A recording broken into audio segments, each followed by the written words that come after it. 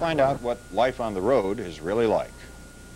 This is rehearsal for the hit Broadway musical Dancin', playing the Palace Theater all this week.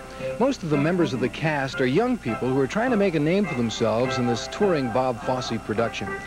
But what's life like on the road?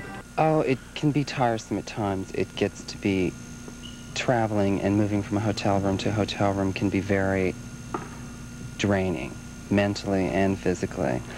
But it's also enjoyable. You do get to see parts. If you ever get out of your hotel room, you get to see the different parts of the country, etc. So it can be also enjoyable, but it can be real draining physically.